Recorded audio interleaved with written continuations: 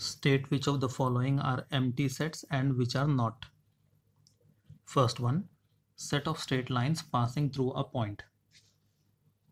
See, we have a point, and how many straight lines will pass through this point? We'll have infinite lines passing through a single point, right? Okay, so is it an empty set? No, it is not an empty set. We are not checking whether they are finite or infinite. We are not checking that. We are checking whether the following are empty or not. Okay, so the first one, set of straight lines passing through a point. Is it an empty set? No, it is not an empty set, right? Not an empty set. Okay, second one, set of odd numbers divisible by 2 and leaving remainder 0. Okay, we should divide odd numbers by 2 and the remainder should be 0. Can we have odd numbers which leave 0 when divided by 2? Let us check. See, 15 is an odd number. If we divide by 2, 2 7 is 14 and the remainder will be 1. It is not 0, right? Remainder is 1. So you take any odd number, you divide by 2, remainder will always be equal to 1. So is there any odd number which leaves remainder 0 when divided by 2? No. So this is an empty set, right? Okay.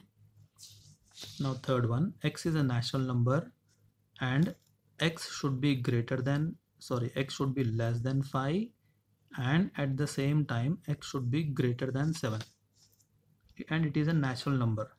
Okay, we know that natural numbers will start from 1, right? 1 2 3 4 5 6 7 8 9 10 and so on. Now the value of x should be such that x should be less than 5 and greater than 7 at the same time. At the same time, you take any number. If I take 1, is it less than 5? Yes. Is it greater than 7? No. Both the conditions should satisfy, right? If I take 2, x is equal to 2, is x less than 5? Yes, 2 is less than 5. This condition will satisfy. Is 2 greater than 7? No, this condition will not satisfy, right? 3 4 5 6. Students will write the answer as 6, which will be wrong. Let us see why. See, is 6 less than 5? No. Is 6 greater than 7? No. Both the conditions will not match here, right? 7. 7, is 7 greater than 7? No, it is equal to, right? And is 7 less than 5? No. So there is no number which will satisfy these two conditions at a given time, right? Hence it is an empty set. Okay, don't write this answer as 6. Now fourth one, x is a common point to any two parallel lines. Okay, see, there are parallel lines, two parallel lines. Common point means what? The point where the two lines intersect. Like for example, these two are straight lines. What is the common point? This one. The point of intersection is common point. Now, can we have a common point to two parallel lines? No, because these parallel lines will never intersect each other, right?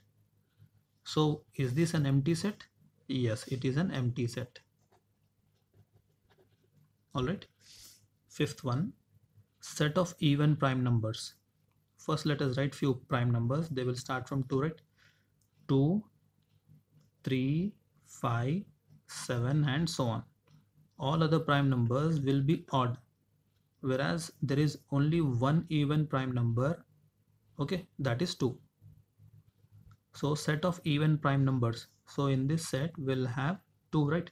Is this an empty set? No, it is not an empty set. Okay.